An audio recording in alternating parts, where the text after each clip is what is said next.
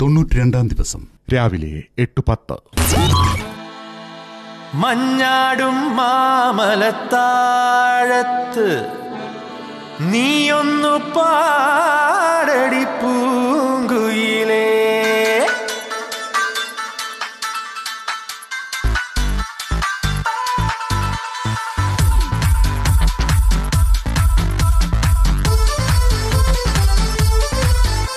പൊന്മാനെ പൂന്തേനെ me മിന്നിത്തെന്നും മീനെ കണ്ണാളെ പെണ്ണാളെ ഞാൻ സ്വപ്നം കണ്ടേ നിന്നെ. ഒരു വട്ടം മെയ്യിൽ തൊട്ടോട്ടെ, ഒരു കൂട്ടം കാതിൽ ചൊന്നോട്ടെ. മഴവില്ലിൻ ചന്തം ചേരും ചിരി കണ്ടാൽ ആരും വീഴും ചിങ്കാര പൊന്നും തിടമ്പേ വിടർന്ന കടമ്പേ കിളുങ്ങും ചിലമ്പേ കുറുമ്പിൻ താരിമ്പേ.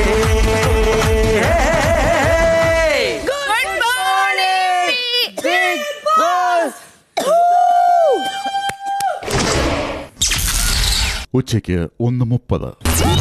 ഒരു കാര്യം എന്തോ 5-6 മീറ്റിംഗ്.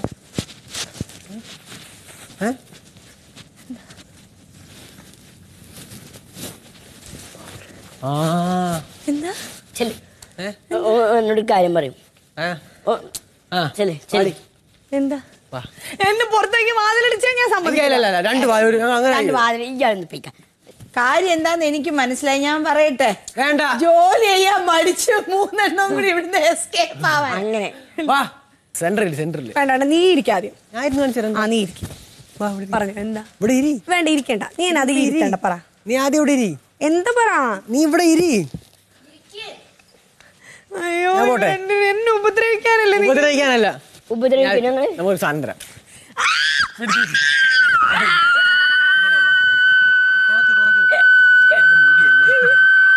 ബർത്ത്ഡേക്ക് ഞങ്ങളൊന്നും ചെയ്യാൻ പറ്റില്ല. അയ്യോ എടാ, എന്താ എല്ലാരും കണ്ടിട്ട് വിളിച്ചാ കേട്ടാ. സത്യം പറഞ്ഞാൽ കേക്ക് എന്നെ പിടിക്കാൻ നിന്നെ കൊണ്ട് വേണം.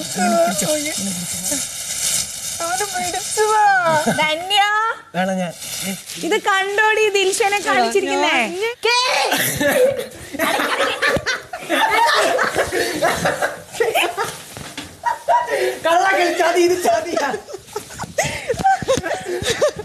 ചതിച്ചടാ. മുഖത്താകും.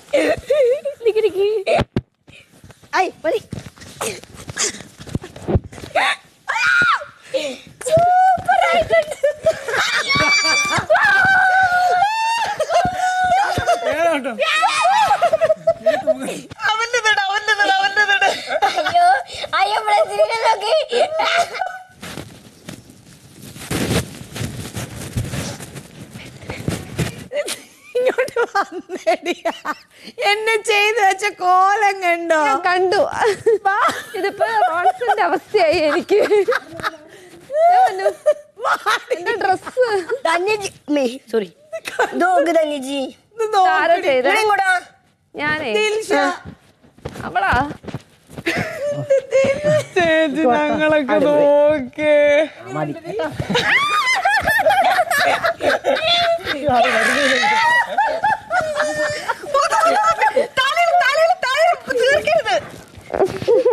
റിയാസിനും കൂടി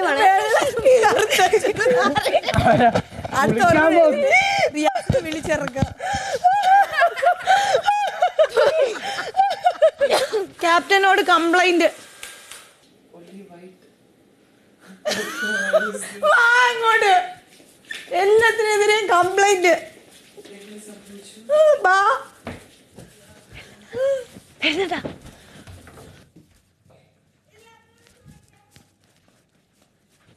ഞാൻ കുളിച്ചിട്ട്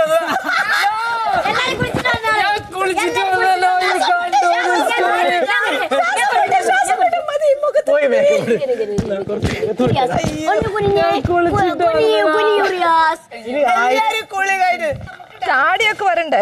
നിങ്ങൾ ഇതിനു വേണ്ടി എന്നെ ഇവിടെ വന്ന് വിളിച്ചോണ്ട് വന്നത്? അതെ, നിങ്ങൾക്ക് കുറച്ചെങ്കിലും നാളുണ്ടോ? എന്റെ സെയിം വയസ്സുള്ള ഒരുത്തൻ തുണി കളിക്കുന്നുണ്ടോ?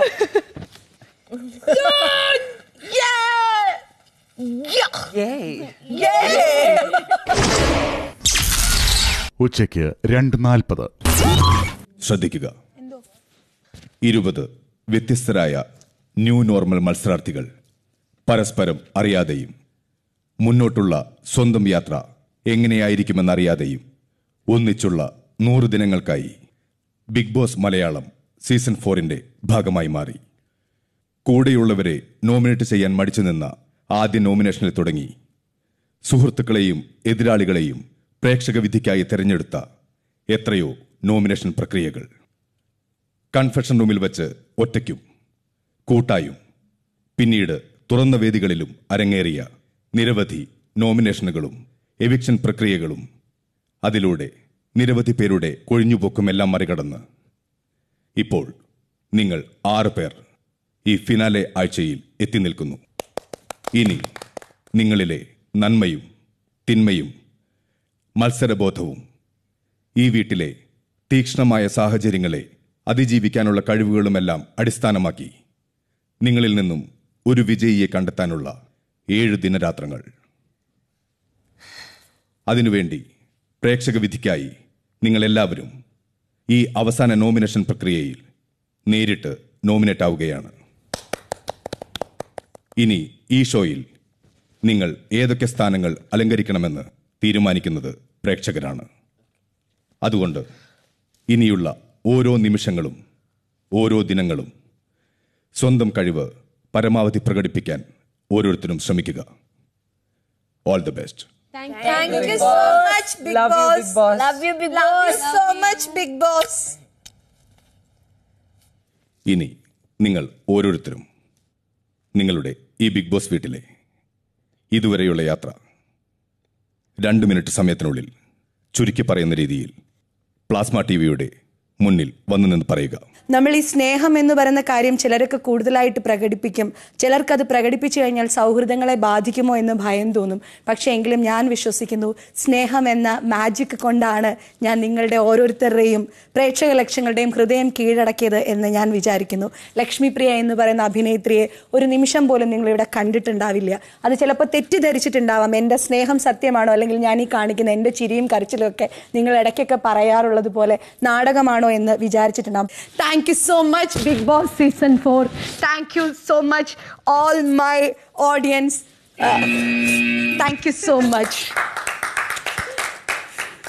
ഇത് വിശ്വസിക്കാൻ പറ്റാത്ത ഒരു അത്ഭുതമായിട്ടൊക്കെ തോന്നി. കാരണം ഈ ബിഗ് ബോസിൽ ഞാൻ എന്തെങ്കിലും വരുമെന്നോ ഇവിടെ ഞാൻ ഉണ്ടാവുമെന്നൊന്നും ഒരിക്കലും സ്വപ്നം പോലും കണ്ടിട്ടുണ്ടായിരുന്നില്ല. എങ്ങനെയാണ് ഈ ഗെയിം പോണെന്നൊക്കെ പലരിൽ നിന്ന് കണ്ട് മനസ്സിലാക്കി തുടങ്ങി. പല കാര്യങ്ങളും എനിക്ക് ഈവൻ ഡോക്ടർ റോബിൻ പോലും പറഞ്ഞ് തന്നിട്ടുണ്ട്. അതായത് ആള് ഗെയിം കളിക്കുന്ന രീതിയൊക്കെ പറഞ്ഞപ്പോൾ എനിക്ക് മനസ്സിലായി ഇതാണ് ഗെയിമിൻ്റെ ഒക്കെ രീതി. ഈ ദിവസം ഞാൻ ഇവിടെ നിൽക്കാൻ കാരണം എൻ്റെ കൂടെയുള്ള ഓരോ ഓപ്പോണൻസ് ആണെന്ന് ഞാൻ വിശ്വസിക്കുന്നത്. ഫൈനൽ 5 അല്ലെങ്കിൽ ഫൈനൽ 6 കയറാൻ പറ്റിയതിൽ ഒത്തിരി സന്തോഷമുണ്ട്. ദൈവത്തിന് 1000 നന്ദി. ജനങ്ങൾക്ക്, എന്നെ സപ്പോർട്ട് ചെയ്ത ജനങ്ങൾക്കും 1000 നന്ദി. ബിഗ് ബോസ് സീസൺ 4 വന്ന 16ാമത്തെ കണ്ടസ്റ്റൻ്റാണ് ഞാൻ, സെക്കൻഡ് ലാസ്റ്റ്. ഞാൻ എപ്പോഴും എൻ്റെ ഫാമിലിയുടെ കൂടെയാണ്. എൻ്റെ ഫാമിലിയാണ് എനിക്ക് എല്ലാം. ഞാൻ പുറത്ത് പോകുമ്പോൾ എൻ്റെ ഫാമിലിയുടെ കൂടെ, കറങ്ങാൻ പോകുന്ന എൻ്റെ ഫാമിലിയുടെ കൂടെ, ഡിന്നറിൻ്റെ ഫാമിലിയുടെ കൂടെ. അതുകൊണ്ട് തന്നെ വേറെ കുറേ ആളുകളുടെ കൂടെ ഒരുമിച്ച് താമസിച്ചുള്ള അങ്ങനത്തെ ഒരു എക്സ്പീരിയൻസ് കാര്യങ്ങളൊന്നും എനിക്കില്ല. എപ്പോഴും എൻ്റെ അനിയത്തി ഉണ്ടാവും കൂടെ. ചില സമയത്ത് എനിക്ക് തോന്നാറുണ്ട് ഒരുപാട് സിംഹക്കുട്ടികളുടെ നടുവിൽ കൊണ്ടിട്ട ഒരു ആട്ടുംകുട്ടിയാണ് ഞാനെന്ന് എനിക്ക് പലപ്പോഴും തോന്നിയിട്ടുണ്ട്. കാരണം ഞാൻ എവിടെ നോക്കുമ്പോഴും ഓരോരുത്തർ ഗെയിം പ്ലാൻ ചെയ്യുന്നു, ഓരോരുത്തരും എനിക്ക് മനസ്സിലാവുന്നുണ്ട്. ഓരോരുടെ കണ്ണുകളുടെ ഞാൻ നോക്കുമ്പോഴും പലരിലൂടെയും ഞാൻ ആ ഗെയിം കാണുമ്പോഴും ഞാൻ രാത്രി ഉറങ്ങുമ്പോൾ എൻ്റെ കണ്ണിനോട് ചോദിക്കും, എൻ്റെ കണ്ണാ ശരിക്കും ഞാൻ എന്തിനാ ഇവിടെ വന്ന്, എനിക്കൊന്നും മനസ്സിലാവുന്നില്ല. അപ്പം ഞാൻ ഓർത്തൊരു കാര്യമുണ്ട്. എൻ്റെ ചേച്ചിയും അനിയത്തിയും എൻ്റെ അച്ഛനും എൻ്റെ അടുത്ത് ഒരേ ഒരു കാര്യം പറഞ്ഞിട്ടുള്ളൂ, നീ ആയി നിൽക്കുക, അത് മാത്രം നീ ചെയ്താൽ മതി ദിലു, നീ വേറെ ഒന്നും ചെയ്യണ്ട. അപ്പം ഞാൻ തീരുമാനിച്ചു, ഞാൻ എന്താണോ അത് കണ്ടാൽ മതി എൻ്റെ ജനങ്ങൾ. എനിക്കിതിലിങ്ങനെ ജനങ്ങൾ കാണാൻ വേണ്ടിയിട്ട് നല്ല രീതിയിൽ അഭിനയിക്കണം, എനിക്ക് അതിന് പറ്റില്ല എന്ന് ഞാൻ തീരുമാനിച്ചു. എനിക്കിവിടെ ആര് വിഷമിച്ചാലും എനിക്ക് അതെൻ്റെ ഏറ്റവും വലിയ ശത്രുവായി എനിക്കത് വിഷമമാണ്. അങ്ങനെ എന്നിലുള്ള പല ക്വാളിറ്റീസ് എനിക്ക് മനസ്സിലാവാൻ തുടങ്ങി ഈ വീട്ടിൽ വന്നപ്പം. ഞാൻ ഏറ്റവും കൂടുതൽ ആഗ്രഹിച്ചത് ബിഗ് ബോസിൽ ഒരിക്കലെങ്കിലും ഒരു പെണ്ണ് വിന്നർ ആവണമെന്ന് ഞാൻ എപ്പോഴും ആഗ്രഹിച്ചിട്ടുണ്ട്. കാരണം നമ്മളെല്ലാം ഈക്വലാണ്. അതുകൊണ്ട് ഈ ബിഗ് ബോസ് ഹൗസിൽ ഇത്രയും ദിവസം എനിക്ക് നിൽക്കാൻ പറ്റിയത് എനിക്ക് ഒരുപാട് സന്തോഷമുണ്ട്. Thank you. ഞാൻ എന്താണോ അതന്നെയാണ് ഇവിടെ കാണിച്ചത്. ഇവരെന്ന് പറഞ്ഞാൽ അത്യാവശ്യം ടാസ്കും കാര്യങ്ങളും ചെയ്യാൻ പറ്റുന്ന ഒരു ഷോ എന്നുള്ള രീതിയിൽ എനിക്ക് പങ്കെടുക്കാൻ പറ്റിയൊരു ഷോ ആണ്. അപ്പോൾ അത് തന്നെ ഏറ്റവും വലിയൊരു ഷോ ആയ ബിഗ് ബോസിൽ തന്നെ വരാൻ പറ്റിയതിൽ എനിക്ക് വളരെയധികം സന്തോഷമുണ്ട്. എന്നെ തന്നെ അറിയാനുള്ള ഒരു ശ്രമമായിരുന്നു ഇവിടെ. പിന്നെ എന്നെക്കുറിച്ച് ഇവിടെ എല്ലാവരും പറയുന്നത് കുട്ടിക്കളി എന്നുള്ളതാണ്. ഞാൻ എൻ്റെ വീട്ടിലും ഇങ്ങനെ തന്നെയാണ്. കുട്ടിക്കളി കളിക്കേണ്ടടുത്ത് കുട്ടിക്കളി കളിക്കും.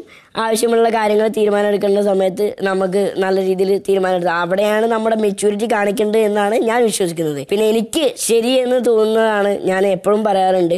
ആ ഒരു ശരിയോടൊപ്പം പ്രേക്ഷകർ 4 തവണ ഞാൻ നോമിനേഷനിൽ വന്നപ്പോൾ അവിടെ നിന്നൊക്കെ എന്നെ രക്ഷപ്പെടുത്തിയത് നിങ്ങൾ പ്രേക്ഷകരാണ്. അപ്പോൾ വലിയ സപ്പോർട്ടിന് നന്ദി. ഇനിയും സപ്പോർട്ട് ചെയ്യുക. നന്ദി, നമസ്കാരം. ഞാനിവിടെ വന്നത് വളരെ വളരെ വളരെ വളരെ ഒറ്റപ്പെട്ടാണ് ഇങ്ങോട്ട് വന്നത്. ഇവിടുന്ന് പോകുന്നതും ഏകദേശം അങ്ങനെ തന്നെ ആയിരിക്കും. കൂടുതൽ തെറ്റുകളും കുറവ് ശരികളും ആയിട്ടുള്ള ഒരു വ്യക്തിയായിട്ടാണ് ഞാൻ എന്നെ തന്നെ കണ്ടത്. സോ അതെങ്ങനെ ശരിയാക്കാമെന്നുള്ള അന്വേഷണത്തിൽ നടക്കുമായിരുന്നു. ഞാൻ ചെയ്ത തെറ്റുകളും ശരികളും എനിക്കറിയാവുന്ന തെറ്റുകൾ ഇവിടെ ആവർത്തിക്കരുതെന്ന് എനിക്കുണ്ടായിരുന്നു. മാക്സിമം ഞാനത് ആവർത്തിച്ചിട്ടുണ്ട്. ഓരോ ഇമോഷനിൽ കൂടെ കടന്നുപോയി. ഫ്രണ്ട്ഷിപ്പ് ആയാലും പ്രണയമായാലും ചേച്ചിമാരായാലും ഏത് സഹോദരി അപർണ ചേച്ചി ആയാലും ചേട്ടൻ റോൺസ് ചേട്ടൻ ഇപ്പം അനിയൻ എന്ന് പറയാം. ഒരു കുരുത്തങ്കട്ട അനിയൻ എന്നുള്ള ക്യാരക്ടർ ഇതായിരിക്കുന്നു. അപ്പോൾ എല്ലാത്തിൽ കൂടി എനിക്ക് ഇതുവഴി കടന്നു പോകാൻ പറ്റി. ബിഗ് ബോസ് ഷോനെ കുറിച്ച് ഞാൻ പഠിച്ച ഡോക്ടർ റോബിൻ എന്നാണ്. പിന്നെ ഒരാൾ എങ്ങനെ ജെന്യൂനായിട്ട് നിൽക്കാമെന്ന് നിൻ്റെ നിന്ന് പഠിച്ചു. ഗീവ് റെസ്പെക്ട്, ടേക്ക് റെസ്പെക്ട് എങ്ങനെ പഠിച്ചു. പഠിത്തമാണ് എൻ്റെ ആകെയുള്ള ഒരു ആയുധം. അത് തെറ്റാവാം ശരിയാവാം, ഇത്രയേ ഉള്ളൂ. ഞാൻ ഇനിയും കൂടുതൽ പഠിക്കാനായിട്ട് ഇനി പുറത്തിറങ്ങും. ഇതെനിക്ക് ഫൈനൽ 6 വന്നെന്നും പറഞ്ഞ് എനിക്ക് ഭയങ്കര സ്പെഷ്യലായിട്ടൊന്നും തോന്നുന്നൊന്നുമില്ല. ഇപ്പോഴും ഞാൻ ജീവിതത്തിൻ്റെ ഏറ്റവും തറ മുതൽ ഏറ്റവും മോൾ ഭാഗം കണ്ടിട്ടാണ് ഇങ്ങോട്ട് വന്നത്. സോ എനിക്കിതൊരു ഭയങ്കര സംഭവമായിട്ടോ ഭയങ്കര ഹാപ്പിനെസ് ഒന്നും തരുന്നൊരു സംഭവമല്ല. പക്ഷേ എന്നിരുന്നാലും ഇതുവരെ എന്നെ സപ്പോർട്ട് ചെയ്ത എല്ലാവർക്കും ഒരുപാട് നന്ദി. കഴിഞ്ഞ 9 വർഷമായിട്ട് ഹിന്ദി ബിഗ് ബോസ് കാണുന്ന ഒരാളാണ് ഞാൻ. അന്ന് മുതൽ എൻ്റെ സ്വപ്നമാണ് ബിഗ് ബോസിൽ വരണം. എനിക്ക് എപ്പോഴും അറിയായിരുന്നു വർഷങ്ങൾക്ക് മുമ്പേ ഞാനിവിടെ എത്തുമെന്ന്. I new. ഞാനിവിടെ എത്തി, ഞാൻ ശ്രമിച്ചു.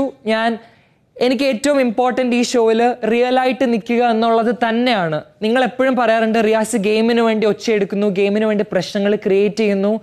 നോ, തെറ്റുകൾ കണ്ടാൽ എനിക്ക് അക്സെപ്റ്റ് ചെയ്യാൻ തോന്നുന്ന കാര്യങ്ങളല്ലെങ്കിൽ ഞാൻ ഉറക്കെ തന്നെ പറയും.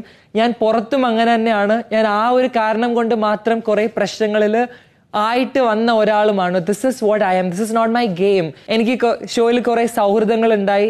ഞാൻ കാരണം കുറേ മനുഷ്യന്മാർ വേദനിപ്പിക്കപ്പെട്ടു, അവർക്ക് അവരുടെ അവസരങ്ങൾ നഷ്ടപ്പെട്ടു എന്നൊക്കെ ഇവിടെ എല്ലാവരും പറഞ്ഞിട്ടുണ്ട്. എനിക്കും പല പ്രാവശ്യം തോന്നിയിട്ടുമുണ്ട് അങ്ങനെ എന്തൊക്കെയോ സംഭവിച്ചിട്ടുണ്ടെന്ന്. ഈ ഷോവിന് വേണ്ടി ഏറ്റവും കൂടുതൽ കൊടുത്ത ആൾക്കാർ, ഈ ഷോവിനെ ബിഗ് ബോസ് ആക്കി മാറ്റിയ ആൾക്കാരായിരിക്കണം ഇതിന്റെ വിന്നർ ആവേണ്ടത്. ഈ ഷോ കഴിഞ്ഞാലും ഈ ഷോന്റെ വിന്നർ ഞാൻ ആയില്ലെങ്കിലും എന്നെ കൊണ്ട് എന്ത് ചെയ്യാൻ പറ്റും അതൊക്കെ I will do for the people. That's it. And I M so proud of my self that ഞാൻ ഇവിടെ ഒരു സ്പേസ് ഉണ്ടാക്കിയെടുത്തു. അത് കാരണം പ്രേക്ഷകർ എനിക്ക് വേണ്ടി വോട്ട് ചെയ്തു. ആൻഡ് എൻ്റെ സ്വപ്നത്തിലേക്ക് കുറച്ച് ദിവസം മാത്രം ഇഫ് ഞാൻ ഡിസേർവിംഗ് ആണെന്ന് തോന്നുന്നെങ്കിൽ മാത്രം do vote for me and I will be grateful for ever.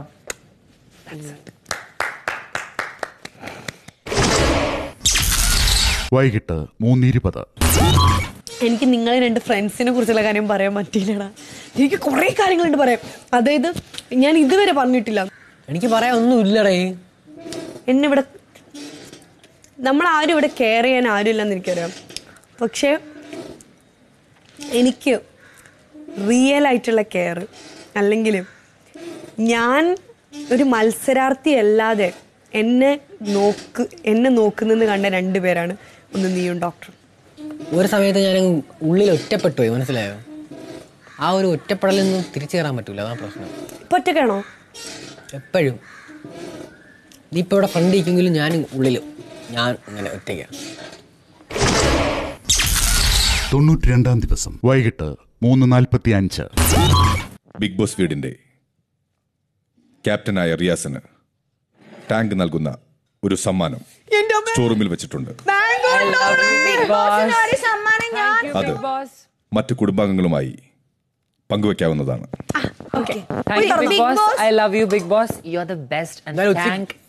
ചോറാണോ? We have tank mango. My favorite. Mango. Mango ഉണ്ടോ? മാംഗോ ഉണ്ട്. ബാ. 92-ാം ദിവസം വൈകിട്ട് 4:25. അത്യന്തം ആകാംക്ഷ നിറഞ്ഞ അവസാന ആഴ്ചയിലെ നിർണായക മുഹൂർത്തങ്ങളുടെ നിങ്ങൾ സഞ്ചരിച്ചു കൊണ്ടിരിക്കുന്ന ഈ വേളയിൽ വിജയ കിരീടത്തിനായുള്ള പോരാട്ടത്തിൽ നിങ്ങൾക്ക് ഏറ്റവും വെല്ലുവിളി ഉയർത്തുന്ന വ്യക്തി ആരാണെന്നും ഈ ബിഗ് ബോസിലെ പ്രവൃത്തികളിൽ തങ്ങളുമായി താരതമ്യം ചെയ്യുമ്പോൾ എന്ത് അയോഗ്യതയാണ് അവർക്കുള്ളത് എന്നും അവരെക്കാൾ എന്ത് യോഗ്യതയാണ് തങ്ങൾക്ക് ഉള്ളത് എന്നും കുടുംബാംഗങ്ങൾ ഓരോരുത്തരായി വിളിക്കുന്ന ക്രമത്തിൽ ആക്ടിവിറ്റി ഏരിയയിലെ വേദിയിൽ വന്ന് കാരണസഹിതം സംസാരിക്കുക.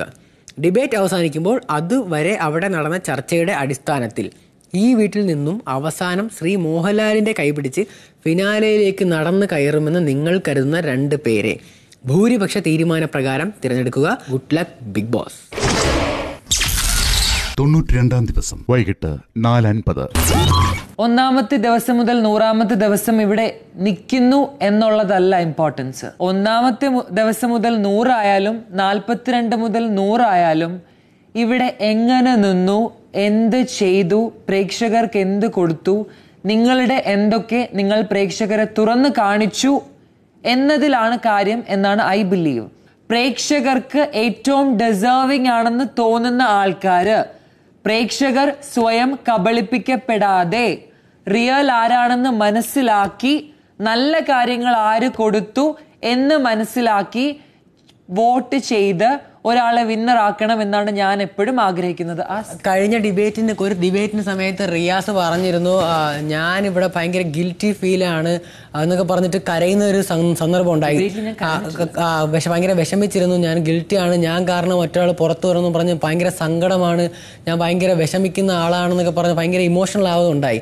പക്ഷെ അടുത്ത വീക്ക്ലി ടാസ്കിൽ തന്നെ ബൂത്തിനകത്ത് കയറി ഇരുന്നിട്ട് പറഞ്ഞു ഞാനത് അഭിനയിച്ചതാണ് എന്ന് പറയുന്ന ഒരു സിറ്റുവേഷൻ ഞാൻ കണ്ടായിരുന്നു. അപ്പം അത് നിങ്ങൾ അഭിനയിക്കാറുണ്ട്? അതൊരു പ്രൊവോക്കിംഗ് ടാസ്ക് ആയിരുന്നു. ഞാൻ കണ്ടിന്യൂസ്ലി സംസാരിച്ചു കൊണ്ടിരിക്കുകയായിരുന്നു. യെസ്, ഞാൻ കള്ളം പറഞ്ഞതാണ്. കള്ളം പറയുന്ന ആൾ റിയൽ ആണോ? That was a provoking task. That's not കള്ളം. ഞാൻ എന്ത് പറഞ്ഞാൽ ദിൽഷ പ്രൊവോക്ക് ആവും എന്നതുകൊണ്ട് ദിൽഷ എന്നോട് ചോദിച്ചു, അപ്പൊ അങ്ങനെ പറഞ്ഞതോ? അപ്പൊ ഞാൻ അങ്ങനെ അഭിനയിച്ചതാണ് എന്നാണ് ഞാൻ പറഞ്ഞത്. പ്രൊവോക്ക് ചെയ്യാൻ വേണ്ടി കള്ളം പറയും. ലെസ്ലി ഈ വീട്ടിൽ അത്രയും പറയുന്ന കള്ളങ്ങളോ കാണിക്കുന്ന കള്ളങ്ങളോ റിയാസിലും സോറി റിയാസ് കള്ളം പറയും. ഞാൻ കള്ളം പറയാറില്ല. ഇല്ല. അപ്പൊ അഭിനയിക്കുകയാണെന്ന് പറഞ്ഞാൽ അഭിനയിച്ചതല്ല, അത് പ്രൊവോക്ക് ചെയ്യാൻ എനിക്ക് അങ്ങനെ പറയാൻ തോന്നി പറഞ്ഞു. അപ്പൊ പറയാൻ തോന്നിയ കള്ളമാണോ ശരിയാണോ എന്ന് ചോദിച്ചാൽ അഭിനയിച്ചതാണോ? ഞാൻ കള്ളം പറയാറില്ല. അഭിനയിച്ചതാണോ അല്ലേ? എന്താ അഭിനയിച്ചത്? ഡിബേറ്റിന്റെ സമയത്ത് ഞാൻ ഗിൽറ്റി ഫീൽ ചെയ്യുന്നുണ്ട്. ഞാൻ കാരണം ഒരു മനുഷ്യൻ പോയി എന്നല്ല ഞാൻ പറഞ്ഞത്, അല്ലെങ്കിൽ 1-2 ആൾക്കാർ പോയിന്ന്. ഞാനത് എപ്പോഴും ക്ലിയർ ആയിട്ട് പറയാൻ ശ്രമിച്ചിട്ടുണ്ട്. ഈ വീട്ടിൽ നിന്ന് ഫിസിക്കൽ അസോൾട്ട് കാരണം ഒരാൾ പുറത്തു പോയിട്ടുണ്ടെങ്കിൽ അത് അവന്റെ കയ്യിലിരിപ്പ് കാരണമാണ്, അത് റിയാസലും കാരണമല്ല. Let me complete. ഓക്കെ, അത് കഴിഞ്ഞ് എന്റെ ഒരു ഫ്രണ്ട് ഈ വീട്ടിൽ നിന്ന് പോയി. അത് ഞാൻ കാരണമാണെന്ന് എനിക്ക് തോന്നുന്നു. കാരണം ചിലപ്പോ ആ സംഭവം കൂടി ബേസ് ചെയ്തിട്ട് അല്ലേ പോയതെന്ന് ഓർത്തിട്ടാ. പക്ഷെ that is not the soul reason. അതൊരു അഭിനയമാണെന്ന് റിയാസ് ആ ബൂത്തിൽ സമ്മതിച്ചായിരുന്നു. ഫസ്റ്റ് ഓഫ് ഓൾ, നീ റിയൽ ആണെന്ന് ഞാൻ റിയൽ ആണെന്ന് നീ വിശ്വസിക്കേണ്ട ആവശ്യം എനിക്കില്ല. നിങ്ങൾ റിയൽ ആണെന്ന് പ്രേക്ഷകരോടാണ് പറഞ്ഞുകൊണ്ടിരുന്നത്. നിങ്ങൾക്ക് റിയൽ ആണെന്ന് വിശ്വാസം എങ്ങനെ തോന്നുന്നോ നിങ്ങൾ കബളിപ്പിക്കപ്പെടാതെ വോട്ട് ചെയ്യണം. ലെസ്ലിക്ക് ഞാൻ റിയൽ ആണെന്ന് തോന്നുക ആരെങ്കിലും because I M so sure, എനിക്ക് ഭയങ്കര ഉറപ്പാണ് ബ്ലെസ്ലി വീട്ടിൽ റിയൽ അല്ല. ഞാൻ വളരെ അധികം റിയൽ ആണ്. കള്ളം പറയുന്ന ഒരു വ്യക്തി റിയൽ ആണെന്ന് ഇപ്പൊ റിയാസ് പറയാണ് ഞാൻ കള്ളം പറഞ്ഞു. ഇപ്പൊ ഈ പറയുന്ന റിയാസ് പറഞ്ഞിട്ടുള്ള വേറെ കള്ളങ്ങൾ എന്തൊക്കെ? ആ പ്രൊവോക്കിംഗ് ടാസ്ക് അല്ലാതെ ഒരു കള്ളമല്ലേ ഒരു വർഷമല്ലേ പറയാൻ പറ്റൂ?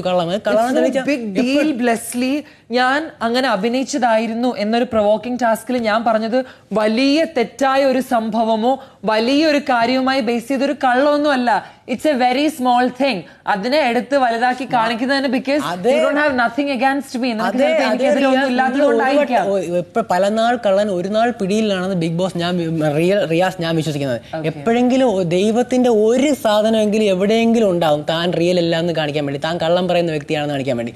റിയാസ് ചെയ്യുന്ന കാര്യങ്ങളും പലതും കള്ളത്തരങ്ങളുണ്ട്.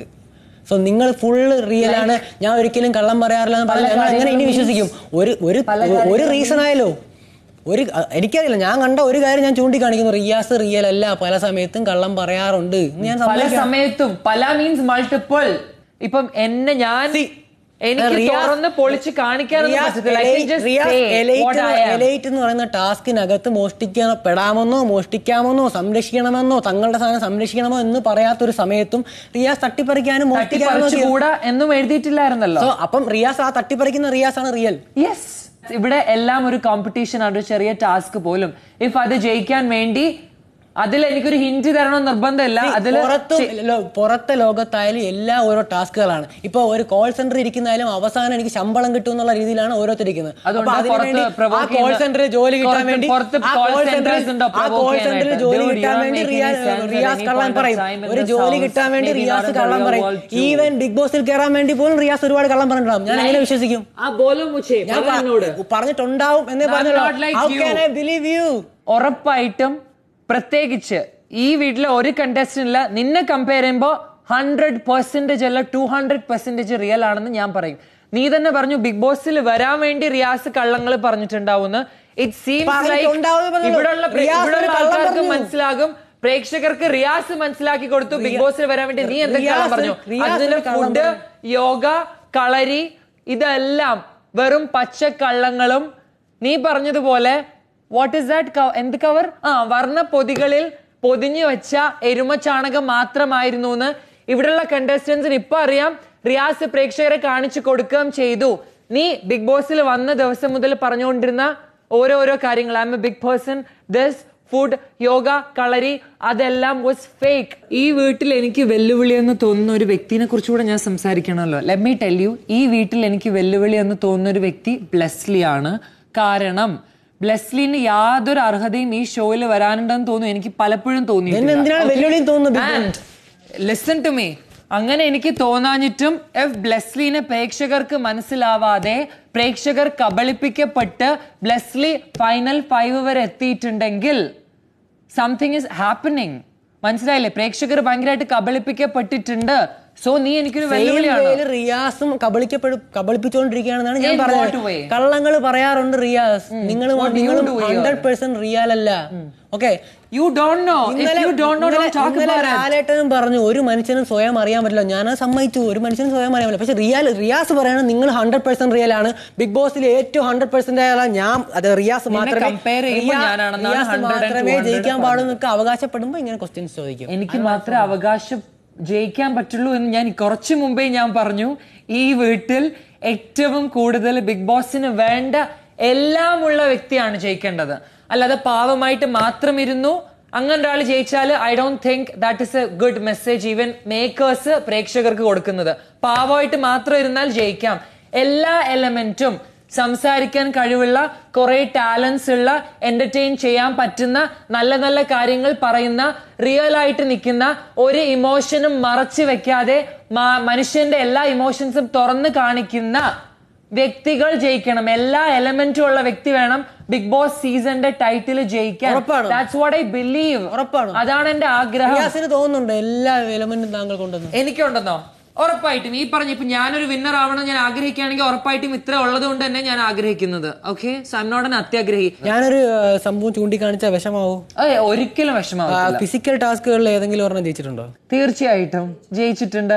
ഇപ്പൊ ലാസ്റ്റത്തെ ഫിസിക്കൽ ടാസ്ക് ജയിച്ചിട്ടാണ് റിയാസ് സലം ഈ വീട്ടിന്റെ ഏറ്റവും ലാസ്റ്റ് ക്യാപ്റ്റൻ ആയിട്ട് ഇവിടെ നിൽക്കുന്നത്. സോ ഒന്ന് ആലോചിക്കുക, എല്ലാ എലമെന്റും ഒന്നും കൂടിയും കുറഞ്ഞിരിക്കും. ഒരു മനുഷ്യന് 100% പെർഫെക്റ്റ് ആവില്ല. 100% എല്ലാ എലമെന്റും ബിഗ് ബോസ് സീസണിന്റെ വിന്നർ ആവണമെന്നല്ല. എല്ലാ എലമെന്റും കാണിക്കാൻ പറ്റുന്ന എക്സ്പ്രസീവായ മനുഷ്യന്മാര് ഈ ഷോയിന് കുറെ കൊടുത്തിട്ടുള്ള, അതും ഏറ്റവും ഇമ്പോർട്ടന്റ് പോയിന്റ് റിയൽ ആയിട്ട് നിന്ന് കൊടുത്തിട്ടുള്ള, അല്ലാതെ ഫേക്ക് ഡ്രാമാസ് ക്രിയേറ്റ് ചെയ്യുന്ന, അല്ലെങ്കിൽ ഫേക്ക് വഴക്കുകൾ ക്രിയേറ്റ് ചെയ്യുന്ന, അല്ലെങ്കിൽ ഫേക്ക് ആയിട്ട് ഇമോഷൻസ് കാണിക്കുന്ന, അല്ലെങ്കിൽ ഫേക്ക് ആയിട്ട് താൻ നല്ലതാണ്, താൻ ഇങ്ങനൊന്നും ചെയ്യില്ല എന്ന് മനഃപൂർവ്വം മണിക്കൂറുകളോളം ഇരുന്ന് ആലോചിച്ച് ഡയലോഗ്സ് എടുക്കുന്ന മനുഷ്യരും I don't think they deserve it. ഒരു കാര്യം ക്ലിയർ ആയിട്ടില്ല.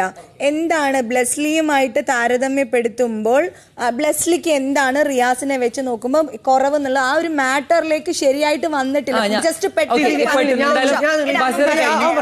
ഓക്കെ, സോ ഞാൻ ബ്ലെസ്ലി ആണ് എന്റെ വെല്ലുവിളി എന്ന് പറയാൻ കാരണം ഐ ട്രൂലി ബിലീവ് പല സെൻസിലും ബ്ലെസ്ലി ഈ ഷോയിൽ വരാൻ പോലും അർഹനല്ല. വന്നിട്ടുണ്ടെങ്കിൽ പോലും ബ്ലെസ്ലി എപ്പോഴും ശ്രമിച്ചിട്ടുള്ളത് ബ്ലെസ്ലി പുറത്ത്, ഞാൻ പല പ്രാവശ്യം പറഞ്ഞ കാര്യമാണ്, ബ്ലെസ്ലി പുറത്ത് വേറെ എന്തൊക്കെയോ ആയിരുന്നു, പക്ഷെ ഇവിടെ വന്നതുകൊണ്ട് കുറച്ച് സന്ദേശങ്ങൾ കൊടുക്കാം എന്ന് പറഞ്ഞിട്ട് ബ്ലെസ്ലി അഭിനയിച്ച് തീർക്കുകയാണ്.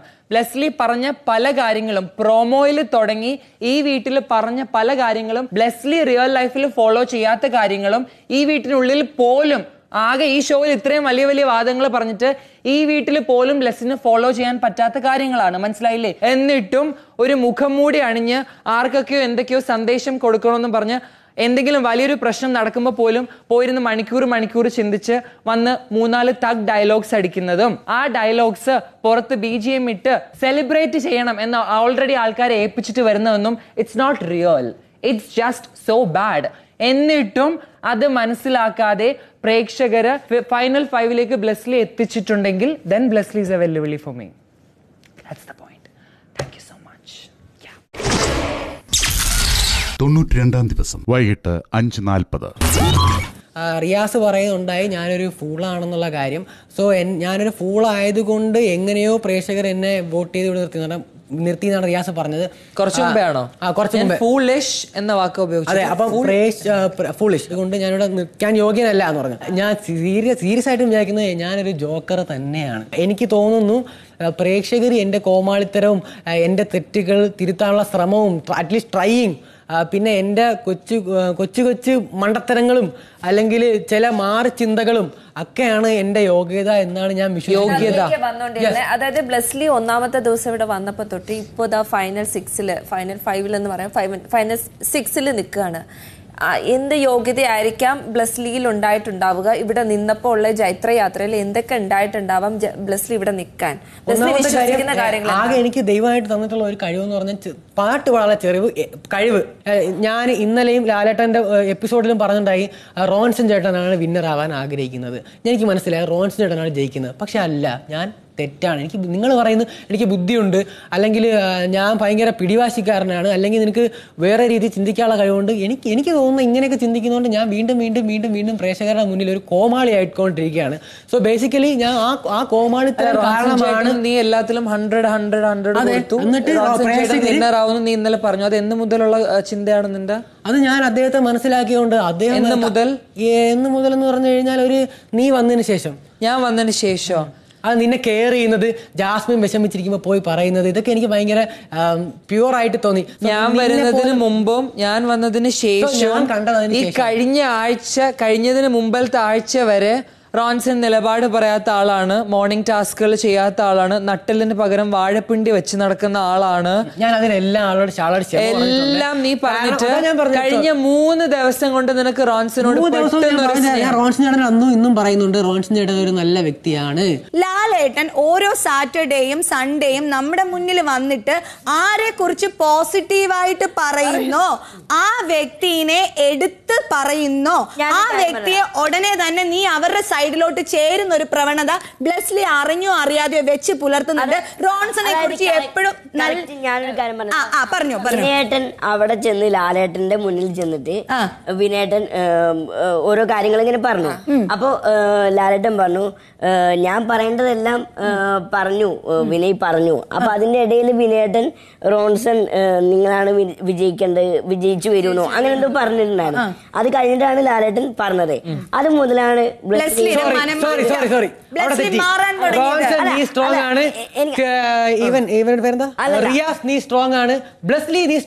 എന്ന് പറഞ്ഞപ്പോഴാണ് ലാലേട്ടൻ പറഞ്ഞത്. ലാലേട്ടൻ പറഞ്ഞു എന്റെ അഭിപ്രായം അതല്ല, നിങ്ങൾ എല്ലാവരും സ്ട്രോങ് ആണെന്ന് പറഞ്ഞു. റോൺസൺ ചേട്ടനൊക്കെ ഒരുപാട് വീഡിയോയിൽ ലാലേട്ടൻ എടുത്ത് കാണിച്ചിട്ടുണ്ട്. അതായത് നമ്മളെ ജയിലിൽ പോയി ഒരു സാധനം എടുത്തിട്ട് തിരിച്ചു വരുന്നത്, അങ്ങനെയൊക്കെ എന്തൊക്കെ ഒരുപാട് വീഡിയോസ് കാണിച്ചിട്ടുണ്ട്. അങ്ങനെ ലാലേട്ടൻ പറഞ്ഞു അത് രസകരമാണ്. അപ്പൊ ഞാൻ വിചാരിച്ചു ഓക്കെ പ്രേക്ഷകർക്ക് അതാണ് വേണ്ട, അത് അദ്ദേഹത്തിന്റെ യോഗ്യതയാണ്, ഞാനൊന്നും പറയാം, അദ്ദേഹത്തിന് പറയുന്നില്ല. പ്രേക്ഷകനപ്പൊ മോഷണമാണോ വേണ്ടത് ബ്ലെസ്ലി? അത് ഞാൻ പറഞ്ഞില്ല.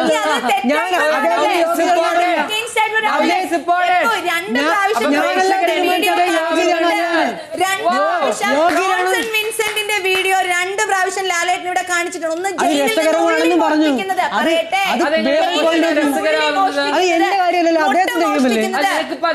യോജിപ്പായിട്ട് തോന്നി. ബ്ലെസ്ലി നാളെ തൊട്ട് ശബ്ദം ഉയർത്താൻ ഞാൻ പറഞ്ഞു അത് പ്രേക്ഷകർക്ക് എന്റർടൈൻമെന്റ് ആവണ്ട. അപ്പൊ എനിക്ക് മനസ്സിലായി അയാൾ ചെയ്യുന്നുണ്ട് കാര്യങ്ങള്. ഞാൻ എന്റെ കാര്യം പറയാനല്ലേ അവിടെ മോഷ്ടിച്ചതിന്റെ മുതൽ നീ കഴിച്ചിട്ടുണ്ടോ ഇല്ലയോ ഞങ്ങളുടെ കയ്യിൽ നിന്ന്? എന്ത് മുതലാണ് നീ പറഞ്ഞത്? എനിക്ക് ഓർമ്മയില്ല. രാത്രി ഞങ്ങൾ മോഷ്ടിച്ചുണ്ടാക്കിയ സാധനത്തിന്റെ മുതൽ, ഞങ്ങൾ പാല് മോഷ്ടിച്ചുണ്ടാക്കിയ കോഫി നീ കുടിച്ചിട്ടുണ്ടോ? കോഫി വേണ്ടെന്ന് പറഞ്ഞില്ലേ? കോഫി വേണ്ടെന്ന് പറഞ്ഞു. ഞങ്ങൾ മോഷ്ടിച്ചുണ്ടാക്കി എന്തെങ്കിലും സാധനം നീ കഴിച്ചിട്ടുണ്ടോ രാത്രി? ആപ്പിളിന്റെ സാധനമാണോ? ഏത് ആപ്പിളിന്റെ സാധനം? ഐസ്ക്രീമാ? എനിക്ക് എന്താ സാധനം വേണമെന്ന് പറഞ്ഞിട്ടുണ്ടോ? ഞങ്ങൾ മോഷ്ടിച്ചതാണ് എന്ന് പറഞ്ഞപ്പോ നീ പറഞ്ഞു എനിക്കും ഇനി തരണം, ഞാൻ കഴിച്ചോളാം, അതിലൊന്നും എനിക്ക് വലിയ എത്തിക്സ് കുഴപ്പമില്ല. Do you say that? പറഞ്ഞു ഞാൻ കഴിച്ചിട്ടുണ്ടോ? കഴിച്ചിട്ടുണ്ടോ? ഉണ്ടോ പറ. യെസ് ഉണ്ടോ? നീ കഴിച്ചിട്ടുണ്ട്, നീ പറയുകയും ചെയ്തു ഇതിലൊന്നും എനിക്ക് പ്രശ്നമില്ല എന്ന്. അപ്പൊ നിനക്ക് മോഷണം വലിയൊരു കാര്യമല്ല. സോ അത് മോഷ്ടിച്ച് കഴിച്ച സാധനമാണ് കഴിച്ചതെങ്കിൽ ഐ ആം റിയലി സോറി. എനിക്ക് ഞാൻ ഇവിടെ എതിരാളിയായിട്ട് കാണുന്ന വ്യക്തി സൂരജാണ്. കാരണം അവൻ്റെ ഗീവ് റെസ്പെക്ട് ടേക്ക് റെസ്പെക്റ്റ് എന്ന് പറയുന്ന സാധനം എനിക്ക് ഇമിറ്റേറ്റ് ചെയ്യാൻ കഴിയില്ല. കാരണം ഞാനിവിടെ ആരെയും റെസ്പെക്റ്റ് ചെയ്യാറില്ല. റെസ്പെക്റ്റ് ചെയ്യാൻ ശ്രമിക്കാറ് മാത്രമേ ഉള്ളൂ, എന്നെ കൊണ്ടത് പറ്റാറില്ല. സോ ഇവനാണ് എൻ്റെ ഏറ്റവും വലിയ എതിരാളി. എല്ലാവർക്കും അവരുടേതായ ഏറ്റക്കുറച്ചിലുകൾ ഉണ്ടാവാം. എല്ലാവരും സെയിം ആണ്. ആരും ഫൂളാണെന്നോ ഒരു ബുദ്ധിമാനാണെന്നോ ഞാൻ അവകാശപ്പെടുന്നില്ല. എനിക്ക് വോട്ട് ചെയ്തവരെല്ലാം ഞാൻ റെസ്പെക്ട് ചെയ്യുന്നു. ഇവൻ പറഞ്ഞത് ഒരു പൊട്ടത്തെറ്റാണ്. അത് ഞാൻ ഡിസ്റെസ്പെക്ട്, നിന്റെ അഭിപ്രായത്തോട് ഒരു യോജിപ്പും എനിക്ക് ഇല്ല. വോട്ട് ചെയ്യുന്നവർക്ക്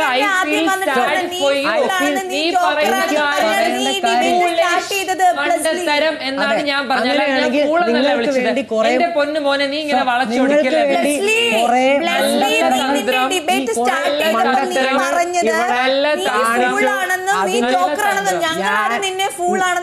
നിനക്ക് സ്വയം നിന്നെ വിളിക്കുമ്പോ ചില ആൾക്കാരുണ്ട് ഫ്രണ്ടിൽ ചെന്ന് വിക്ടിം കാർഡ് പ്ലേ ചെയ്യുന്ന എന്നെ വളർന്നിട്ട് ആക്രമിക്കുന്നേ, എന്നെ എല്ലാവരും ഒറ്റപ്പെടുത്തുന്നേ. പക്ഷെ നീ അഭിനയിച്ച് കാണിക്കും. അതെല്ലാം ഞാനും അക്സെപ്റ്റ് ചെയ്യുന്നുള്ളൂ. നിങ്ങൾക്ക് ഒന്നും ഇല്ലാത്ത ആ ഒരു പ്രത്യേകത മാത്രമേ എനിക്കുള്ളൂ.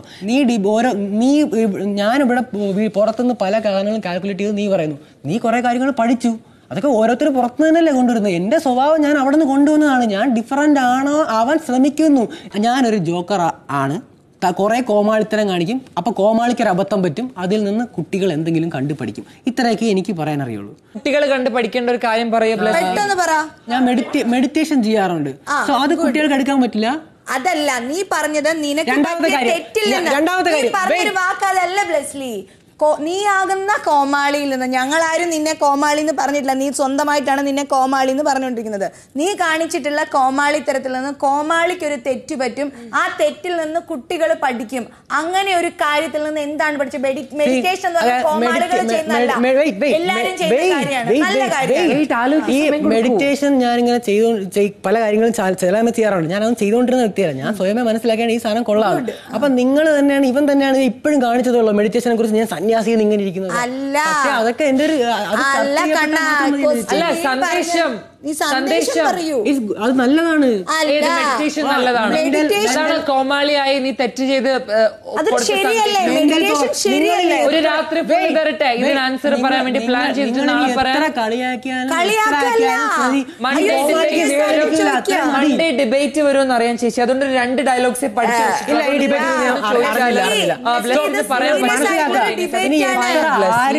ചെയ്താലും ശരി പറഞ്ഞോട്ടെ ചേച്ചി. നിങ്ങൾ മാത്രം പറഞ്ഞാൽ പോരല്ലോ, എനിക്കോട് പറയണ്ടേ. അപ്പം കോമാളിക്ക് എത്ര ഇതായാലും ഹർട്ടാവൂല. ഓക്കെ. സോ ബേസിക്കലി നീ ഈ ഷോയിൽ ഇത്രയും നാൾ എന്ത് സന്ദേശം കൊടുത്തു എന്ന് ചോദിച്ചപ്പോൾ പോലും യു ഹാവ് നോ ഐഡിയ. നിനക്കൊരു പോയിന്റ് പോലും പറയാനില്ല. പക്ഷെ ഈ ചോദ്യം നാളെ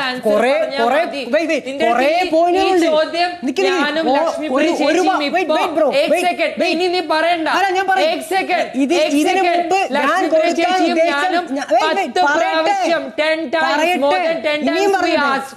ഓരോ പ്രാവശ്യം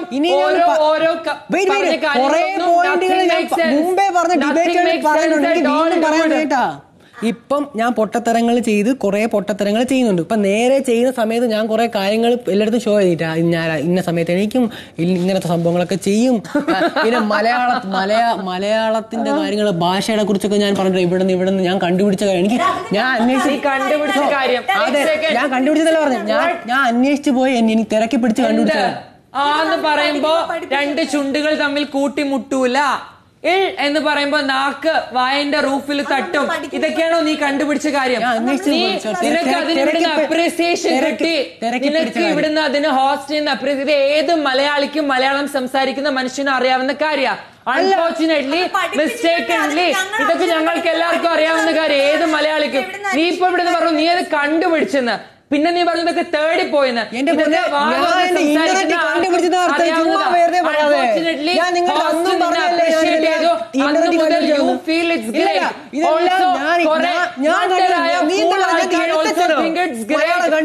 മലയാളം അറിയാം. തേങ്ങാക്കൊല ഡൂഡ്. ബിഗ് ബോസ് പ്രേക്ഷകർ എനിക്ക് പറയാനുള്ളത്, ഈ കോമാളി ചെയ്യുന്നത് ഇവർ ചോദിക്കുന്നതിനൊക്കെ ഈ പൊട്ടത്തരങ്ങൾ ആൻസർ പറയുന്നത് നിങ്ങൾക്ക് ഇഷ്ടമാണെങ്കിൽ എന്നെ ഫിനാലയിൽ ജയിപ്പിക്കൂ, എനിക്ക് വേണ്ടി വോട്ട് ചെയ്യണം, ഇത് ഉറപ്പായിട്ടും വോട്ട് ചെയ്യണം. എൻ്റെ എൻ്റർടൈൻമെൻറ്റ്സ് ഒക്കെ ഇഷ്ടമാണെങ്കിൽ ഉറപ്പായിട്ടും വോട്ട് ചെയ്യാം. ഞാൻ ഇനിയും എൻ്റെ 100% കോമാളിത്തരം തന്നെ ഇവിടുത്തെ കാണിച്ചുകൊണ്ടിരിക്കും. So thank you so much. 92-ാം ദിവസം രാത്രി 8:30. ഇത് നിങ്ങളുടെ sponsor task. Don't argue, just ഡോമെക്സ്. ടോയ്ലറ്റിനെ വൃത്തിയായി സൂക്ഷിക്കാൻ മികച്ച രീതിയിൽ നിങ്ങളെ സഹായിക്കുന്ന ഒന്നാണ് ഡോമെക്സ് ഫ്രഷ് ഗാർഡ്. കഠിനമായ കറകളും കടുത്ത പാടുകളും ദുർഗന്ധങ്ങളും അനായാസം നീക്കി ഡോമെക്സ് ഫ്രഷ് ഗാർഡ് ടോയ്ലറ്റിനെ കൂടുതൽ തിളക്കമുള്ളതാക്കുന്നു. ടോയ്ലറ്റ് ബൗളിൽ ഒരു സംരക്ഷിത നോൺ സ്റ്റിക് പാളി ഉണ്ടാക്കുകയും അത് ടോയ്ലറ്റിൽ 3 ദിവസങ്ങൾ കഴിയും വരെ ദുർഗന്ധം തടയുകയും ചെയ്യുന്നതിനാൽ നിങ്ങളുടെ ടോയ്ലറ്റ് വൃത്തിയാക്കുന്ന കാര്യം വരുമ്പോൾ മറ്റൊന്നിനു വേണ്ടി നിങ്ങൾക്ക് തർക്കിക്കേണ്ടതില്ല. Don't argue, just ഡോമെക്സ്. ടാസ്ക് ഇതാണ്. കുടുംബാംഗങ്ങൾ ഹിറ്റേഴ്സ്, ഡോമെക്സ് ഡിഫൻഡേഴ്സ് എന്നിങ്ങനെ 2 വ്യക്തികൾ അടങ്ങുന്ന 2 ടീമുകളായി തിരിയുക. അവശേഷിക്കുന്ന 2 വ്യക്തികളായിരിക്കും ടാസ്കിലെ വിധികർത്താക്കൾ. ഗാർഡൻ ഏരിയയിൽ ടോയ്ലറ്റിനെ പ്രതിനിധീകരിക്കുന്ന ഒരു വെളുത്ത ക്യാൻവാസും ദുർഗന്ധവും കറയും അടങ്ങിയ ബോംബുകളും, അതായത് വാട്ടർ ബലൂൺ ഉണ്ടായിരിക്കും.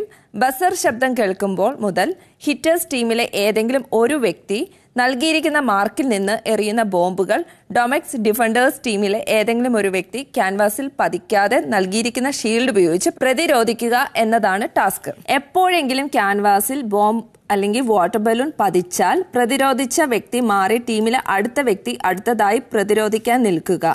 അതേസമയം തന്നെ ഹിറ്റേഴ്സിലെ ടീമിലെ അതുവരെ ബോംബുകൾ എറിഞ്ഞ വ്യക്തി മാറി പകരം ആ ടീമിലെ അടുത്ത വ്യക്തി ബോംബ് എറിയാനായി നിന്ന് ടാസ്ക് തുടരുക. Good luck, big boss. രാത്രി 8:50.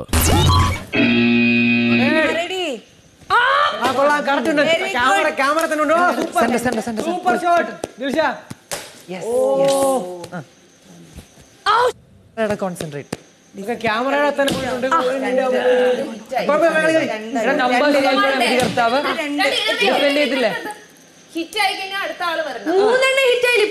സൂരജ് ഡിഫെൻഡ് ചെയ്തത് 15 സെക്കൻഡ്. Defend time 15 second. അതല്ല, 2 മാറ്റമുള്ളൂ.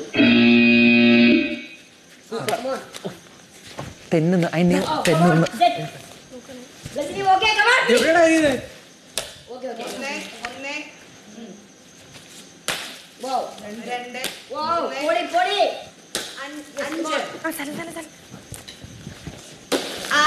ആറെണ്ണം ഡിഫെൻഡ് ചെയ്തു. 12, 13, 14, എഴുതണ്ട തന്നെ ഇപ്പൊ 18, 19,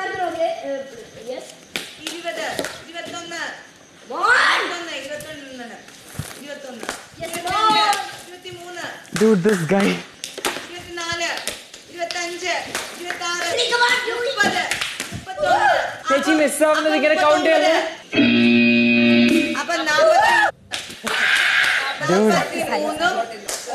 ബ്ലസ്ലി പ്രതിരോധിച്ചത് 2 മിനിറ്റുകൾ.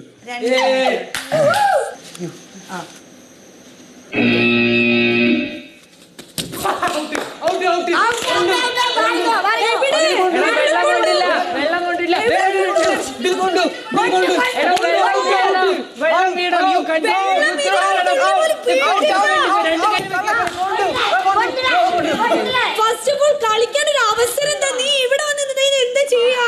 You continue. You defend. You defend to her. സംസാരിച്ചുകൊണ്ടിരുന്നല്ലേ Blesslee? ഗ്രൗണ്ടിൽ ഇറങ്ങി ഇങ്ങോട്ട് കളിക്ക് ദിൽഷ. കാരണം അവിടെ പൗഡർ വേണമെന്നാ. 25, 26, 27. ദിൽഷ പ്രതിരോധിച്ചത് 2 മിനിറ്റുകൾ. 2 മിനിറ്റ്. 1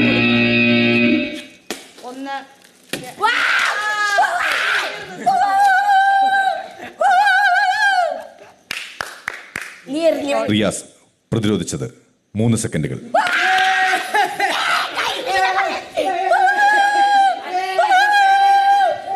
വിധികർത്താക്കൾ വിജയിച്ച ടീമിനെ പ്രഖ്യാപിക്കുക. വിജയിച്ചത് ബ്ലസ്ലി ആൻഡ് സൂരജ്. ഈ ടാസ്കിൽ വിജയിച്ച ബ്ലസ്ലിക്കും സൂരജിനും അഭിനന്ദനങ്ങൾ.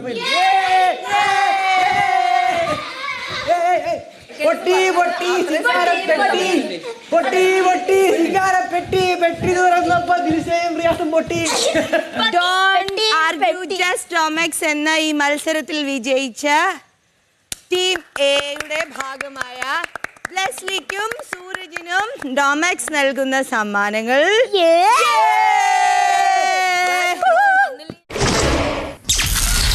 രാത്രി 9:15. ഞാൻ മഴയത്ത് നനഞ്ഞ കോഴിനെ പോലെ അങ്ങോട്ടും ഇങ്ങോട്ടും നടക്കുക. നീ പോയിട്ട് കുളിക്കുകയും മഴയത്ത് നടന്ന കോഴിനെ പോലെ എന്തിനാ ഇങ്ങനെ നടക്കുന്നത്? എനിക്ക് വേണ്ട വേണ്ട. അയ്യോ, നമ്മൾ രാശിയില്ലാത്ത ആളുകൾ. നമ്മൾ ഒരു പിന്നെ സ്പോൺസർ ടാസ്ക് ഇതുവരെ ജയിച്ചിട്ടില്ല. ഓക്കെ, നീ സ്വന്തമായിട്ട് ഇരുന്ന് കഴിച്ചോ. സ്വന്തമായിട്ട് ഇരുന്ന് എന്റർടൈൻമെന്റ് ആക്കി കഴിച്ചോ. ഇന്ന് ഡിബേറ്റിൽ താങ്കൾ എന്താ പറഞ്ഞത്? ഗെയിം എന്റർടൈൻ ആക്കണം. നമ്മൾ രസത്തിന് കളിച്ചല്ലേ, നീ ഇത് കഴി. എനിക്ക് വേണ്ടാത്തൊരു സാധനം നീ എന്തിനെങ്കിലും ഇത്ര കഴിച്ച വേണ്ട. ഞാൻ നീ തന്ന എത്ര സമയം ഇല്ല, വേണ്ട. ഞാൻ നിന്നെപ്പോലെ ഇങ്ങനെ വാക്കുകൾ വെച്ചിട്ട് ഞാൻ നിന്നെ ആക്ഷേപിച്ചിട്ടില്ല.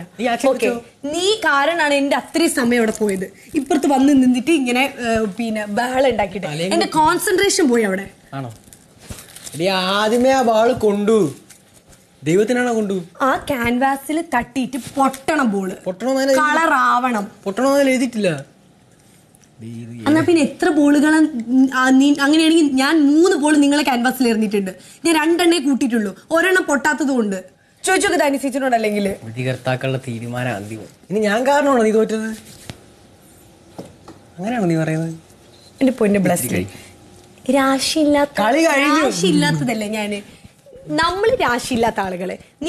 നീ എല്ലാ സ്പോൺസർ ടാസ്ക് ജയിക്കുന്ന ആള്, ഞാൻ രാശിയില്ലാത്ത ആള്. എനിക്ക് വേണ്ടത്തെ സാധനം നീ നമുക്കൊരു സന്തോഷം തരാൻ ഞാനിത് വേണേ കഴിക്കാം, പക്ഷെ ഞാൻ നിന്നോട് മിണ്ടൂല.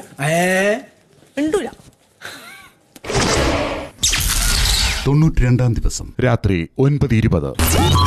ബിഗ് ബോസ്, നമുക്ക് കുറെ കേക്കും ഡൊമെക്സ് കുറെ ഗിഫ്റ്റ് ചെയ്യുന്നുണ്ട്. Thank you ഡൊമെക്സ്. Thank you big boss. നിങ്ങൾ ടോയ്ലറ്റ് എല്ലാം ക്ലീൻ ആക്കാൻ ചൂസ് ചെയ്യൂ ഡൊമാക്സ്. Ultimate India. Don't argue, just Domax. Okay?